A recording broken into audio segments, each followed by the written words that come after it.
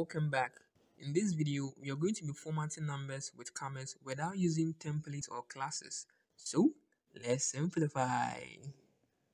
Write a detailed computer solution that can be used to accept as input any amount in cities and display the amount such that thousands are separated by commas. For example, an input of 1, 2, 3, 4, 5, 6, 7.78 should be displayed as 1, 2, 3, 4, 5, 6, 7.78 to the algorithm.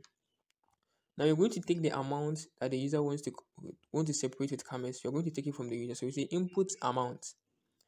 Now we are going to convert this amount to an integer.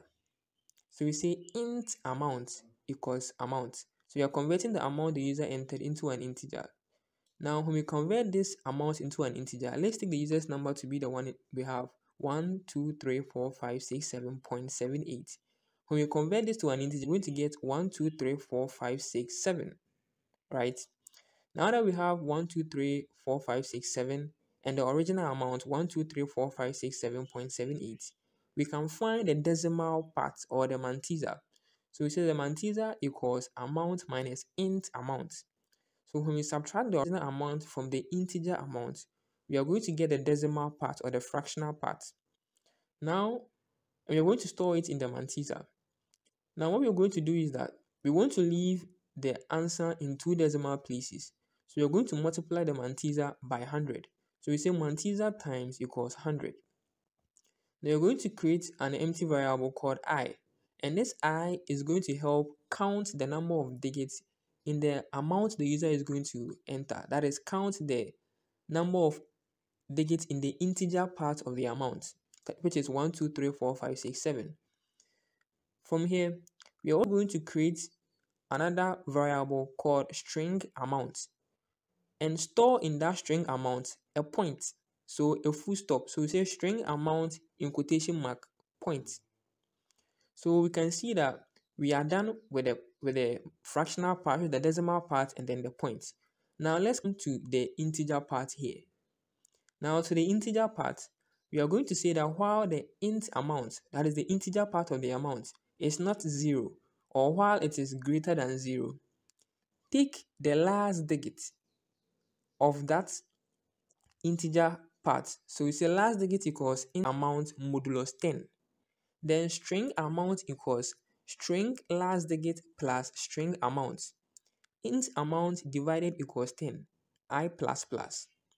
What this means is that at the integer part, we are going to take the last digit. Now we are going to convert the last digit to a string, then prepend it to string amount. When I say prepend to string amount, I mean take the last digit, which is 7, and then put it in front of the string amount. We know string amount is just full stop, right? So we should put the last digit, which is 7, in front of the full stop. Now when you put it in front of the full stop, store it in string amount. So we are updating it. So at first it was point. Now we have updated it to 7 points. Now after storing the last digit in the string amount, take away that last digit, remove it away. Now when you remove it, anytime you remove a digit, you know that I is counting the number of digits. So anytime you remove a digit, increase I by 1. So we say I plus plus. Now this is going to continue. After you remove the 7, now we have 1, 2, 3, 4, 5, 6. Now take the last digit again, convert it to a string, then prepend it to string amount. Remember, string amount is now 7 points. So the last digit, when we prepend it, we are going to get 6, 7 points. Then we remove it and then increase I by 1. Then again, we take the next last digit, which is 5, prepend it to the string amount, which is 5, which is 6, 7 points. When I prepend it to it, I'm going to get 5, 6, 7 points. So I keep doing this until there is no longer any digits, or the digits become 0. There is no longer any digits. Now, as I'm doing this, remember, now we are done with the integer part. Now let's go to the comma.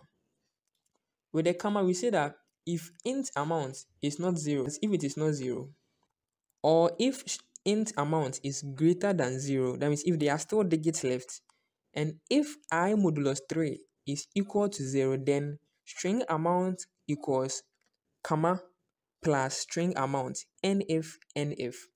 What this means is that as we are printing numbers, anytime we get to a third digit, what we want to do is that we want to prepend a comma in front of the string amount. So when I get to 5, that means 7 is the first digit, 6 is the second digit, 5 is the third digit. Once I get to the third digit, I want to prepend a comma in front of the string amount. So I'm going to get comma 567, right? And I'll say n if. So I'm going to continue doing this until there are no digits left. So I'll continue prepending a comma after the third digit to the next third digit, to the next third digit, to the next third digit until there is no digit left again. So from here I'll say n while. Now one small problem with this code is that the computer actually does not know the difference between 01, 02, 03, 04, 05, 05, 06, 07, 08, 09, and 1, 2, 3, 4, 5, 7, 8, 9. It doesn't know the difference. It doesn't know the difference between 01 and 1, 02 and 2, 03 and 3, 04 and 4. So what you're going to do is that, so from 1 to 9, it doesn't know the difference between that range, 01 to 09 and 1 to 9. It doesn't know the difference.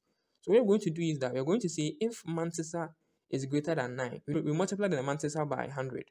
So if the mantissa is greater than 9, then you should print string amount int mantissa. Else, you should print string amount, then print a 0 over there. Then print the int mantissa n if. You know we have the string amount, which is going to end in points.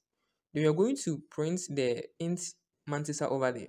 So we are seeing that, for instance, if the user inputs 1, 2, 3, 4, 5, 6, 7.01, the computer will have printed 1, 2, 3, 4, 5, 6, 7.1 instead of 0.01.